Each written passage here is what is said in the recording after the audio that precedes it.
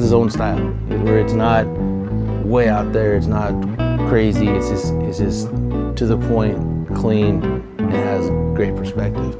He's going to spend the time to figure out how he can get it more precise, more detailed, look better, come across better, and he's already doing it. He's got, you know, all these different things that are going on, and I think that's his art. You know, his art is kind of being involved in all these things that he's passionate about, and I don't see any one of those things drawing him away from the others. So I think that art will just have to be sort of a layer on top of all those things for him. Hi, I'm Steve Caballero, and I'm an artist.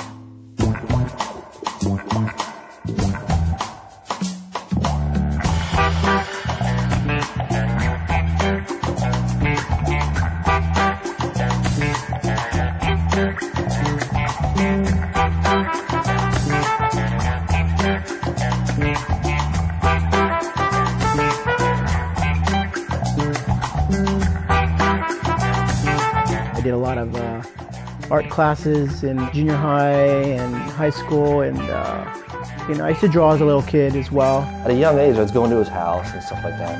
And I want to say even back then, he was always kind of like doodling and sketching and doing things like that. We found common ground in skateboarding, but we also kind of found it in art, which I think is pretty cool.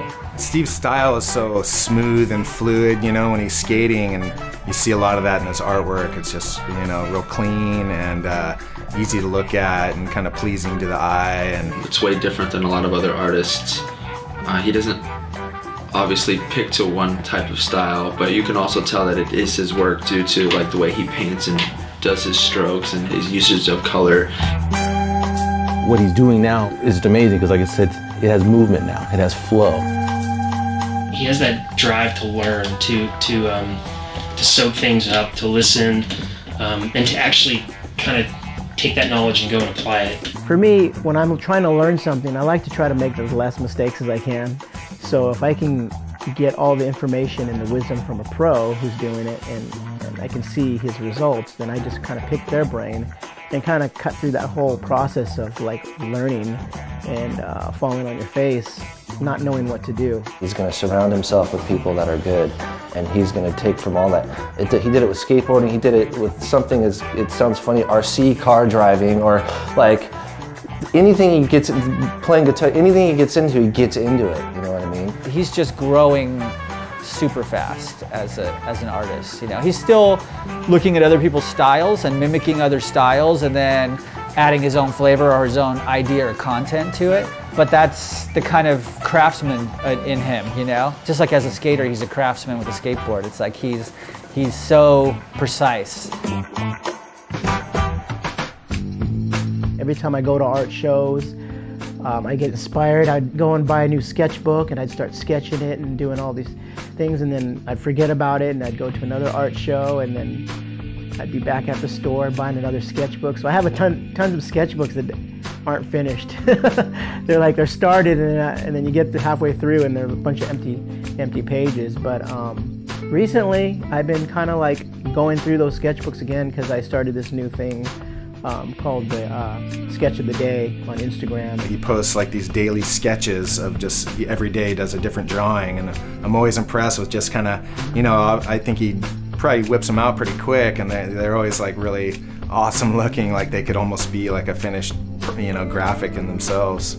I've been slowly filling those sketchbooks back up again.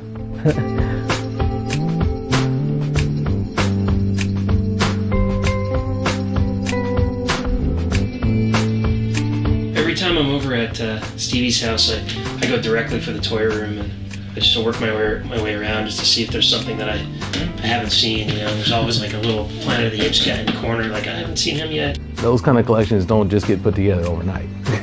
That's just massive amount of time of collecting and dedication to getting those collections. Key influences in my art is basically my life. You know, things that I surround myself with. As you can see here, I have a lot of toys in the background. I feel like sometimes when he gets like a block in making art, that, you know, it kind of looks over at the shelves of all the characters he's collected, and it kind of motivates him. I'm sure he draws a lot of influence from a lot of places like I do, you know, but it's nice to have that collection that you can just, you know, draw influence from. So there's painters, illustrators, graphic designers, pinstripers, all these different folks that have been part of his different cultures he's lived in and been interested in for all his time, and I think their influences have come out in his work. One connection leads to another, you know. Maybe one door closes, but another one opens. So I like to put myself out there, and I think the reason why I've become such a successful artist is because I've done the work, I've participated, and I've done things that I probably would normally say no to. What I've seen him do within a small period of time, I can't even imagine where this dude's gonna go 20 years from now. I mean, I can only see this guy doing big things. He just seems to be kind of getting better and better too as time goes on, you know, so it's never too late to keep learning and be a better artist. He's a self-motivator. He doesn't need any, like, he knows what he wants to do and he's doing it, you know, just keep doing it, 100%, you know.